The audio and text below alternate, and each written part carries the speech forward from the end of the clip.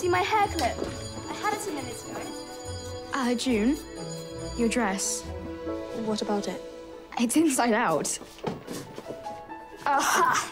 Come on, snow coaches. We can't be late for class. Has everyone got their science prep? Science prep? Got it. Connie, here. Thanks, Ruth. Thanks, Susan. You sound like Mr. Parker. I'm just trying to keep you all organised. Come on, June. Don't let the slide down. Who put her in charge? Come on. Or we really will be late. Your dress.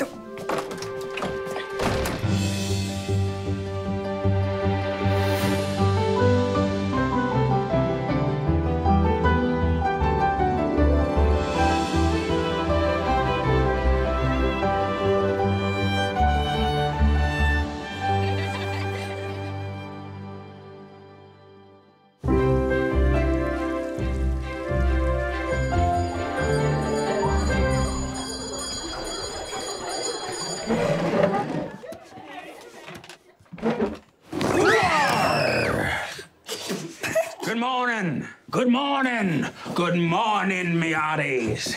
Good morning, Mr. Parker. History. Today we're gonna be talking about history.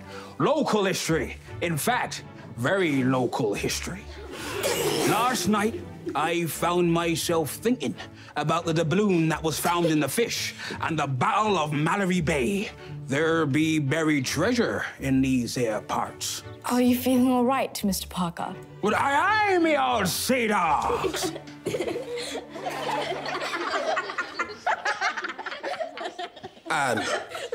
Yes, well, today we will be examining Sir Charles's role in the Battle of Malory Bay when he fought the cruel captain.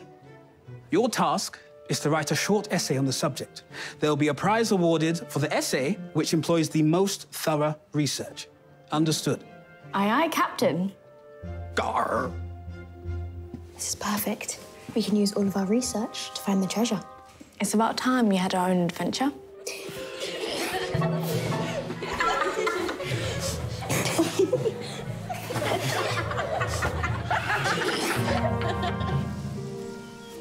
Please come to the library before afternoon class.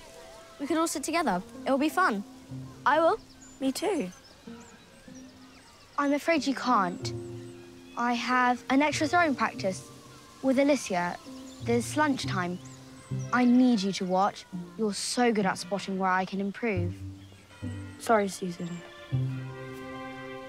See you later, Ruth. Bye. Where are you meeting Alicia? I'm not. I just didn't want to go to the library. I don't understand. You're so smart. For you, doing research and writing an essay, it's fun. When I sit in the library, I feel so stupid. I can't do it. Let me help you. Really? Yes, we'll do the research together and the essay will take care of itself. I promise. I'll be with you all the way.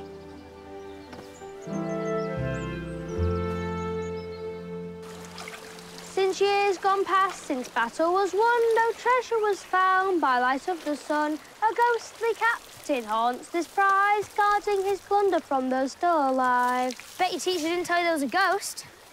A ghost? I told you Fred would have a good story about the captain. Yes, the locals say that whenever there's a full moon, the ghost of the cruel captain is seen, lantern in hand, wandering around the grounds of Malory Towers. What do you think he's doing here? The clue is in the song. Guarding his plunder from those still alive. Do you think the cruel captain wants revenge for his untimely death? Maybe. Tumbling, tumbling, It's the tumbling full moon down. tonight. We should sneak out and look for him. Oh, let's. I think I might be scared, though. Nonsense. Dal and Alicia went on loads of midnight trips. They were never scared. True. Come on, we'll be late for class.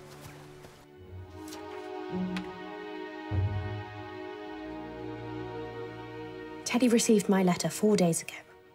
I haven't had a peep from him. I should write again. Gwen, absolutely not. Far too soon. Well, sometimes young men need a good boot-up la derrière.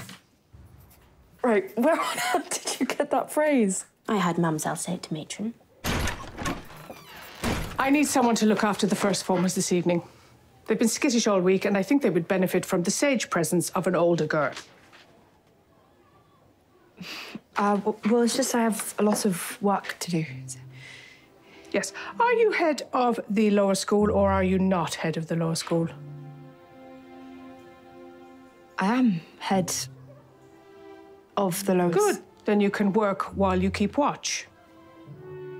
Lights out at 8:30. I'll be back by 10. Thank you. Pressures of leadership. I really wouldn't wish it on my worst enemy.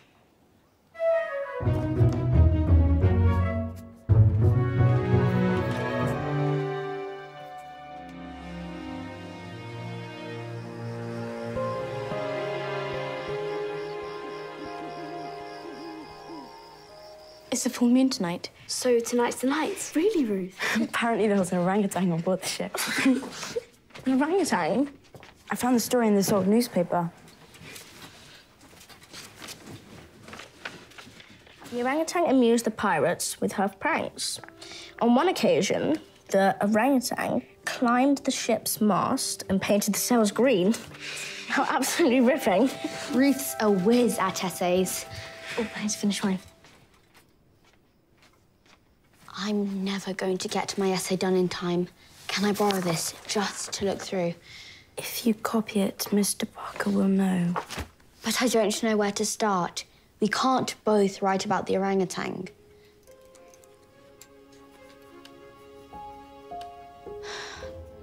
Put your name on mine. I'll write a new one.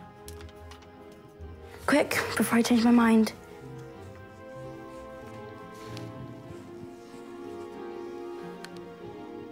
Thanks, Ruth. I don't know what I'd do without you. Thank you, thank you, thank you. I owe you one. So, he's up for a ghost walk. We can't leave the dorm in the middle of the night. We'll go just after lights out. It'll just be a quick walk around the gardens, not a trek up to the North Pole. You're such a goody two-shoes.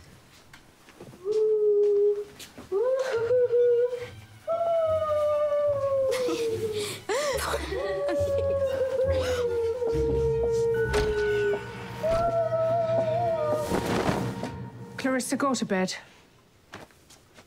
And work away now, please, Ruth. If it's not done now, it's too late. Felicity, June, night closed. Yes, Matron. Lights out at 8:30. Darryl will be checking in on you. Darryl. Darryl's coming. That's torn it. Now we'll never be able to sneak out.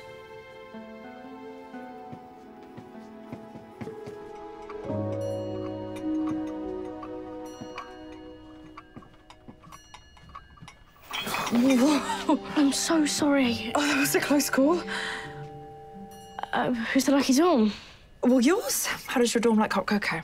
We love it. How absolutely topping. What's that? Mr. Parker's competition essay. I'm just dropping in his pigeonhole. Darryl, Yes? I'm so glad you're coming to our dorm tonight. I'm so glad I'm coming too.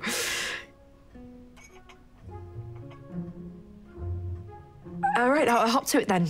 The first mug will be for you.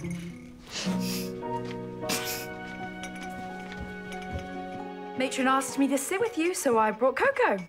I think I speak on everyone's behalf when I say we don't need a babysitter. Well, hello to you too, June Johns. It's embarrassing for everyone involved. I'm not embarrassed. Well, we are. Cocoa. I mean, hot cocoa is all very nice, but I'm sure you've got more important things to be getting on with. Well, Matron asked me to be here, so here I am. I think it could be fun. Thank you. Daryl's got some stories she could tell us. There's some really great ones. June, they're funny. What was the best prank you and Alicia have ever played? Oh, what about the time you tried to bring a cow into class? A cow? Tried to bring some really great ones. June, they're funny. What was the best prank you and Alicia have ever played? Oh, what about the time you tried to bring a cow into class? A cow? Tried to bring a cow into class. You could have gone to so much trouble. Well, we thought it was a good idea at first, but we couldn't exactly get it to move. Move. Which is probably a good thing. I mean, could you imagine Matron's face? I do have some other adventures I could tell you about. All right, 10 minutes, and that is it.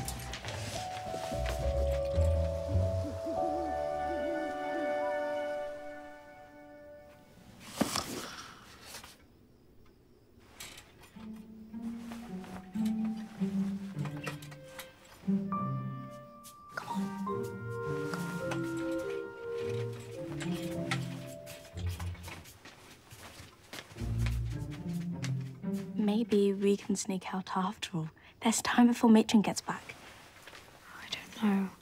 If we don't go tonight, it'll be a whole month before we can go again. It has to be a full moon, remember? If we're caught, Daryl will get into so much trouble. What do you think? There's no harm in a quick walk around the gardens. Daryl talked so much about having fun earlier. It'll be an adventure. If Susan's in, then I'm in. But half an hour tops. Let me come back.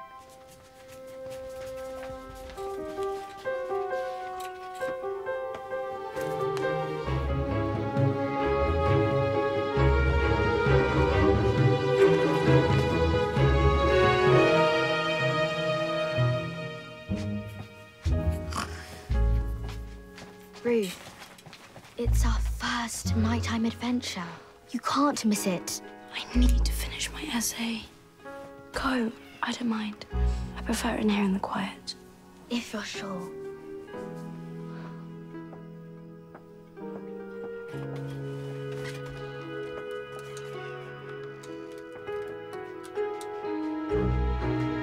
I forgot my shoes. What are you doing? I'm just reading over it. I thought you said you'd finished your essay. I wasn't happy with my conclusion. I saw you give something to Connie earlier. You're writing another essay, aren't you? You don't know what it's like to have a twin. Connie's struggling with her work. So you did give her your essay? That's sort of cheating, isn't it? I helped her. That's all. I help Connie and she helps me. It's what we do.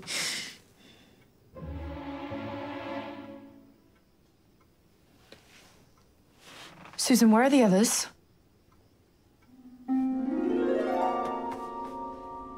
It's too risky to go out front. Maybe we could go up the back? That's near teacher's quarters. There has to be a way out. Changing rooms. Yes. Go on. You Johns. What on earth do you think you're doing? We were just... Get back upstairs now. Sorry, Matron. All right, hide, hide.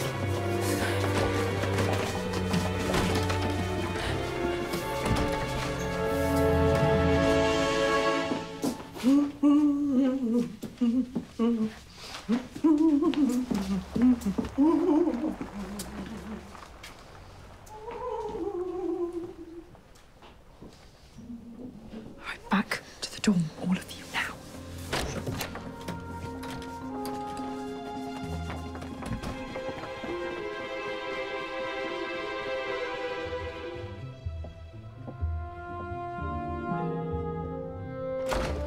Matron's back.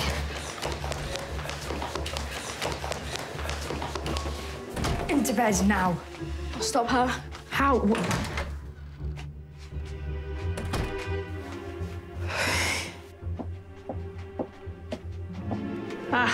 What are you doing out of bed? I couldn't sleep, and I didn't want to disturb the others. Yes, back to your dormitory now, please. Well?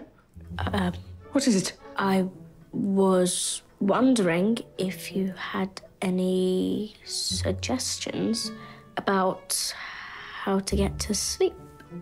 Yes, I suggest that you get into bed, and I suggest that you close your eyes. Now!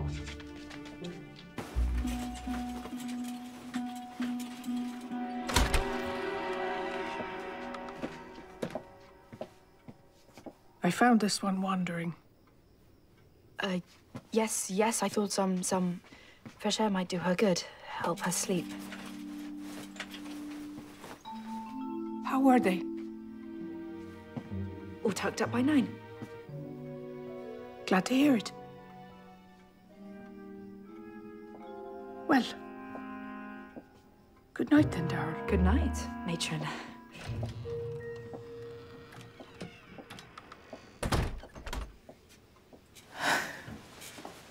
Right, a prank is one thing, but sneaking off in the middle of the night when I'm supposed to be looking after you. Right, whose idea was that? Not mine.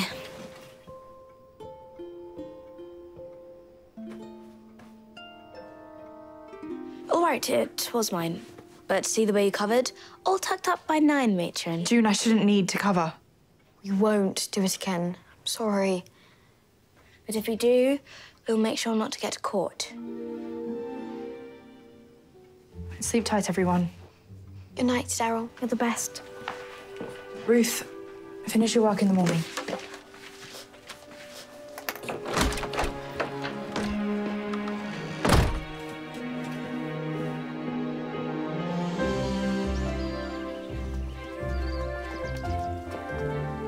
I read some marvelous essays this morning. Some would have benefited from some more research.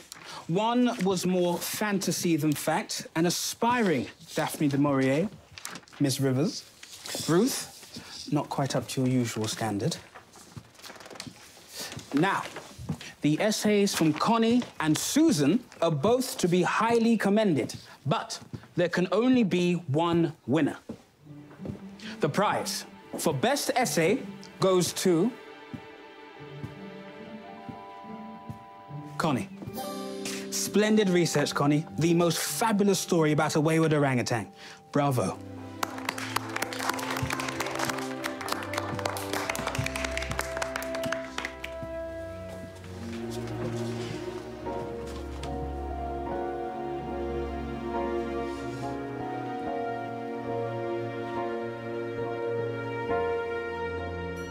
So, what did you win? A box of homemade shortbread. I'm to save them for the weekend, apparently. Oh.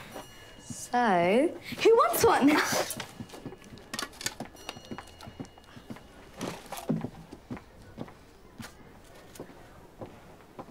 You need to tell Mr. Parker. Tell Mr. Parker what? You know what? Ruth, come and have a biscuit. You too, Susan.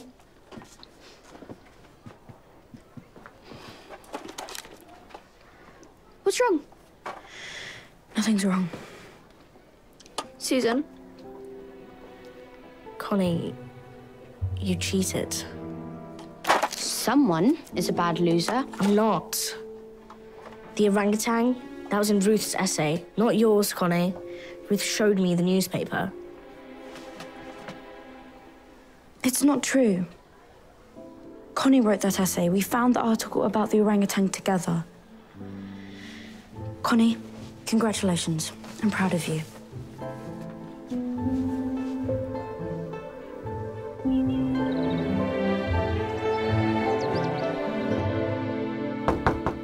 Come in. Susan. What's wrong? I don't want to get anyone into trouble, and I'm really not a bad loser, but... But? All right, come in, sit down. If you wrote a really good essay, but you let me tell a teacher I wrote it, would that be cheating?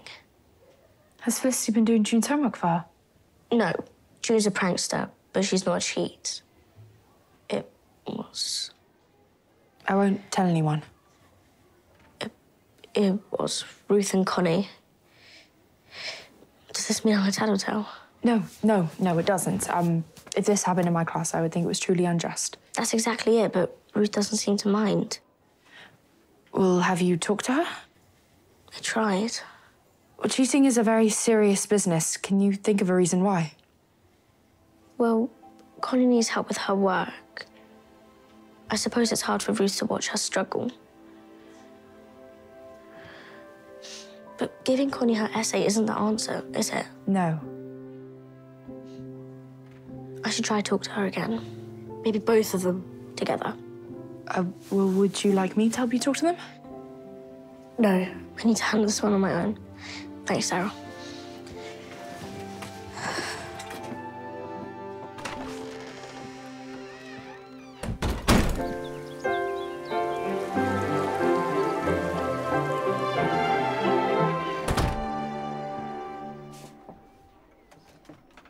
I'm not going to tell Mr. Parker, but it was cheating. Why did you do it? We didn't. Connie. I love it here, and Connie does too. She loves the lacrosse and the pranks, but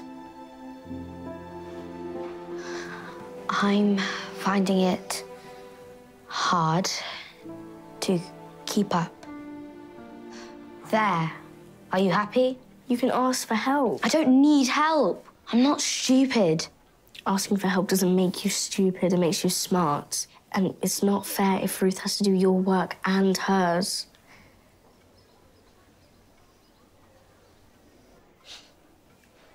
I have no idea what it's like to be a twin, but you're such different people. Ruth, you're fabulous at essay writing, but she can't catch a lacrosse ball for toffee. Whereas you're a whiz on the lacrosse pitch. In fact, I just bumped into Alicia in the corridor and she asked me to tell you that you made the team for the next match. Oh, Connie, that's brilliant. Well done, Connie. So please, promise me you won't cheat again. We promise. Don't we, Connie? We promise.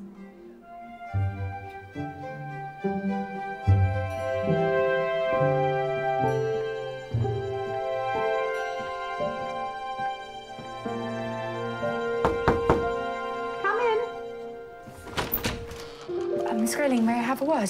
Of course, Daryl. How are you getting on? Very well, thank you. I'm getting on top of my work, but I think I need to delegate some more. The first need a head of form whom we can both trust and who I can communicate with. Have you got someone in mind? Yes.